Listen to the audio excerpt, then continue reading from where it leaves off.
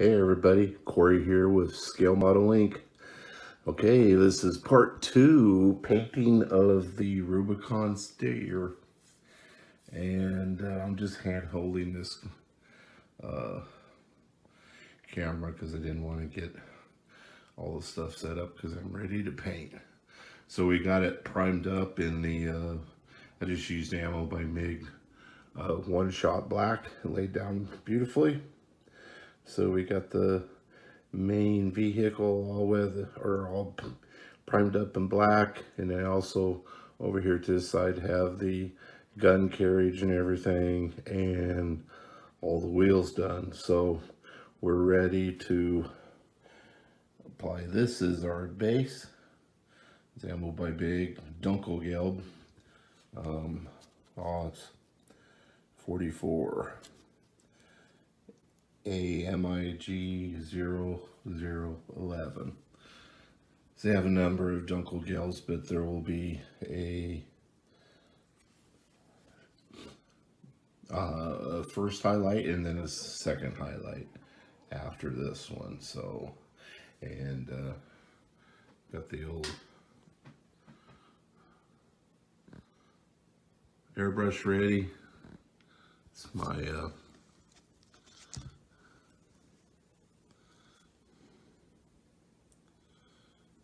Creos 270.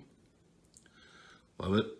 It's a 3mm. I use my 5mm for laying down base coats and that kind of thing, or primers and stuff. All right, I'm going to go ahead and get the this coat on, and we'll come back when we're done with that. All right, guys, we're back, and we have the first layer of Dunkelgelb on there. I think you can see that. It's kind of shadowy here. Got a pretty good coat on it. And that is the base coat. Looks pretty good. And there's the gun carriage. And here's one of the wheels.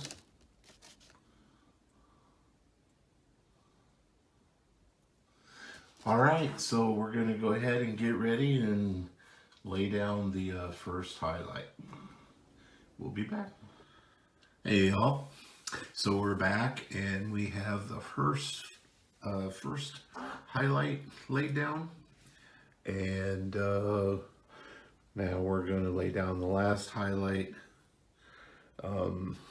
This was what we just laid down, Dunkelgelb, number MIG 00012. And what we're getting ready to lay down is the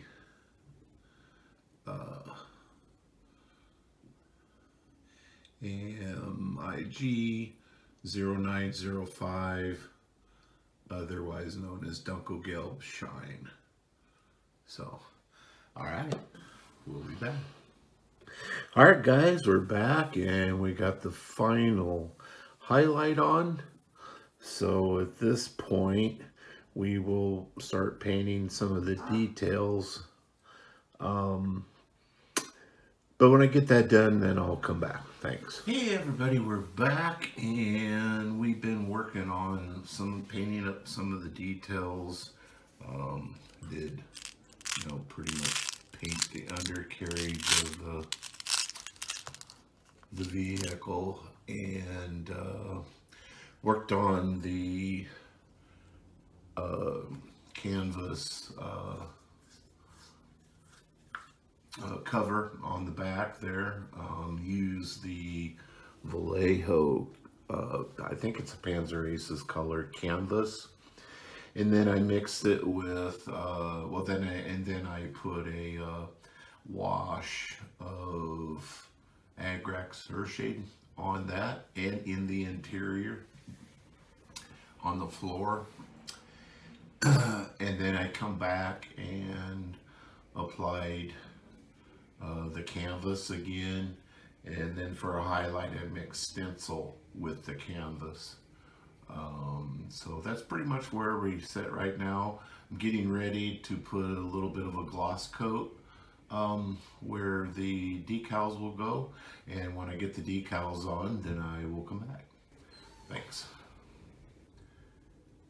Hey everybody, we're back here for a quick update on the Rubicon Steyr, and we have got the decals on, which were basically just 4 decals.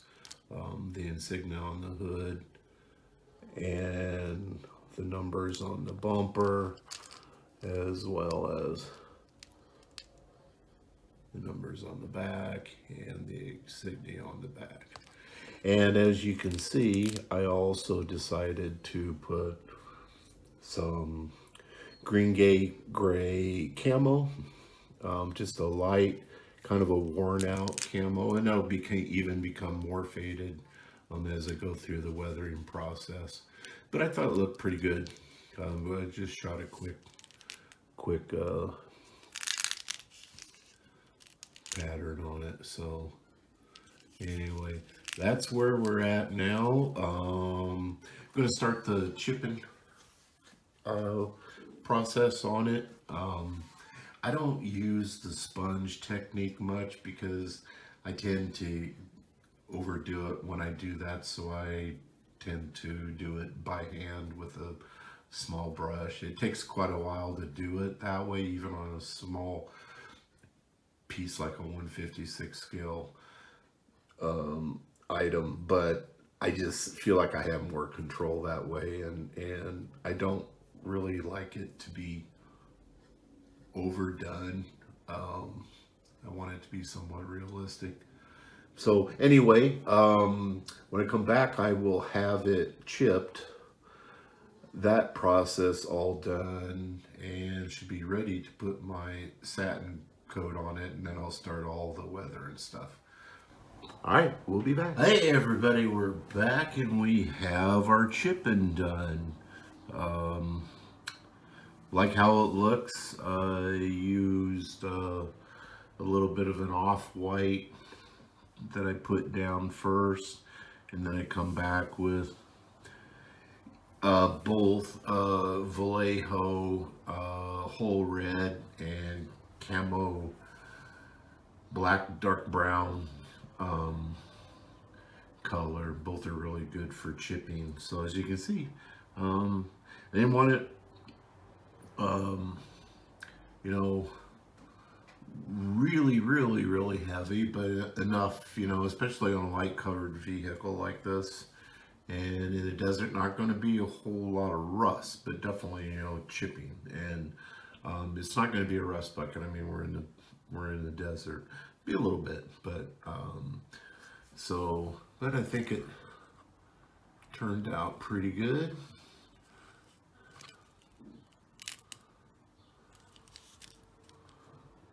So some scratches and that kind of thing. So I like the progress so far. I think it's coming along pretty good. So yeah, and I also, you know, did up the gun. So that, now I pretty much did the sponge on. So and so now next step is doing I'm gonna put the satin varnish on, and then we'll start the weathering process. All right, we'll be back.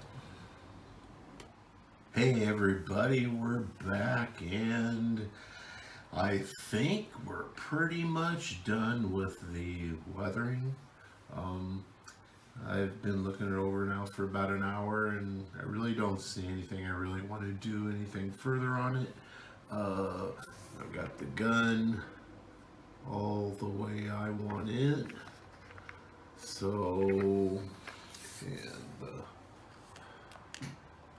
vehicle, I did just put it like a little bit of a light dusting of dust along the bottom edge, just to kind of blend it up with some dust. But yeah,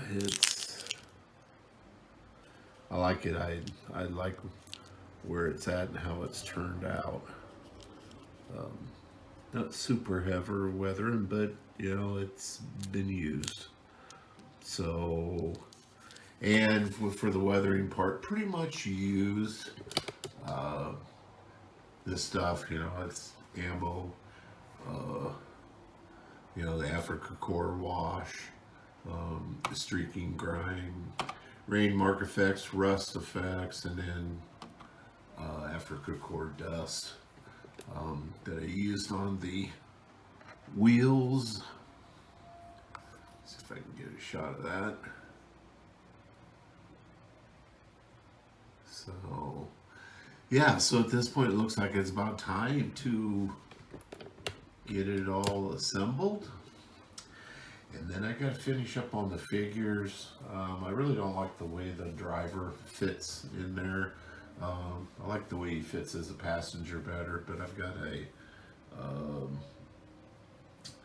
another figure that I'm going to use with it because Rubicon doesn't have much for Africa Core of figures out yet. They probably will next year, but I do have a bunch of the Africa Core figures from Perry Miniatures and some of the metals on order, so I will probably wait to finish this until I pick out the figure I want to put with it, and yeah, we'll just go from there. Alright guys, we'll see ya soon. Hey everybody, so here we are are all completed. I really like the way it turned out. I think it looks good. Like the way the paint turned out. The only thing I wasn't happy with is the driver.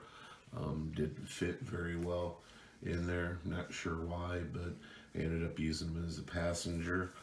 The other figure is a Perry Miniatures metal Africa Core guy that I painted up. Thought he turned out pretty good too. But yeah, I thought very happy with the overall results. So be some still photos at the end of this, but thank you everybody for watching, and we will catch you on the next one.